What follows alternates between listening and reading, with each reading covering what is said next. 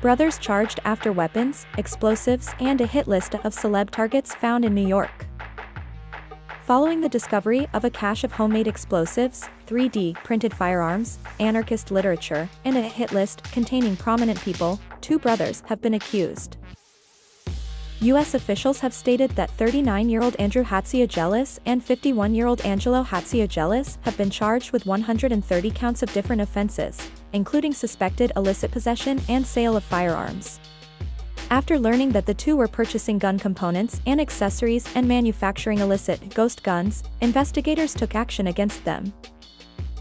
Ghost guns are firearms that don't have a serial number, and are therefore untraceable. They can be bought online and assembled at home, Gun Violence Prevention Group, Brady, said on its website.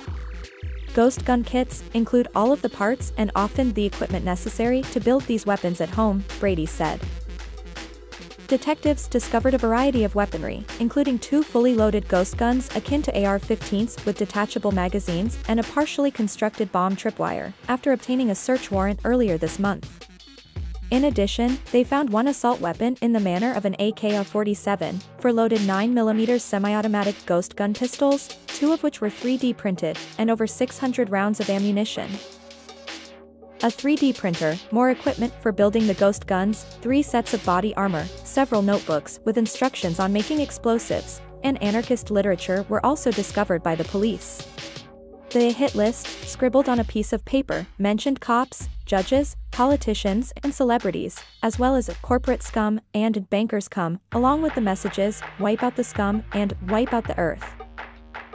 Police were so concerned about the explosives that they wanted the entire building on 36th Avenue, which is across from a power plant, to be evacuated before they would enter the brothers' New York house.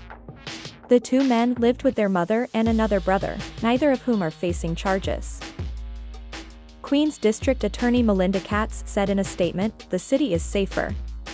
We cannot measure the number of lives that were saved, but we do know that these weapons will never hurt anyone."